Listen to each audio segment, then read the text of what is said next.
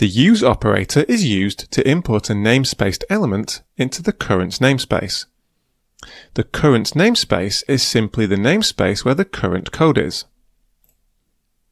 Code that isn't in a namespace is said to be in the global or root namespace. If you don't explicitly define one, then it's the global namespace. Most of PHP's built-in classes and functions are in this namespace. You can run into problems, however, when using elements in the global namespace from code that's in a namespace. Let's look at an example. Here we have a class called dateCalc, which has one method called getToday. Inside this method, we create a new dateTime object and then call its format method to return a textual description of the current day, which will be the string Monday or Tuesday, and so on.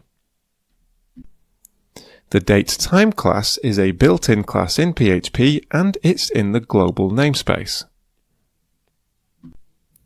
The dateCalc class doesn't have a namespace declaration, so it's also in the global namespace.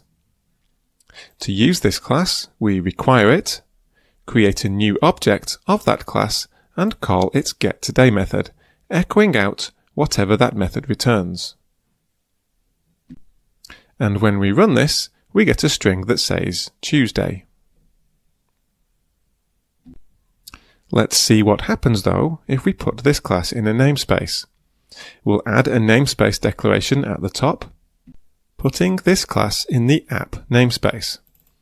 So when we create an object of this class, we need to specify this namespace, putting it before the class name. When we run this, however, we get a fatal error. Class app_datetime not found. So, what's going on? This dateCalc class is now in the app namespace, so any code in here runs inside that namespace.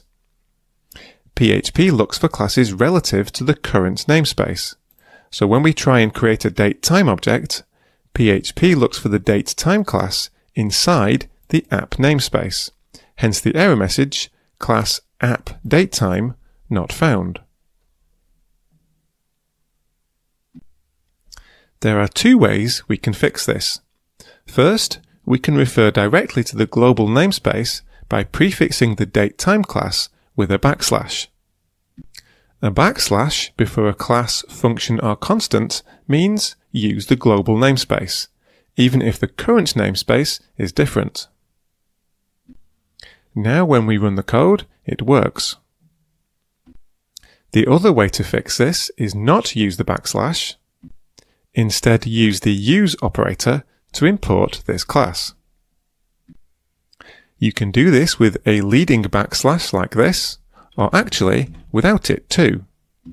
Unlike inside a method as we just saw, the use operator assumes everything starts from the root, so a leading backslash isn't required here. And now when we run the code, it works again. So be careful when using globally namespaced elements from within namespaced code. PHP looks for these in the current namespace, so you might have to refer to them by prefixing them with a backslash or using the use operator to import them.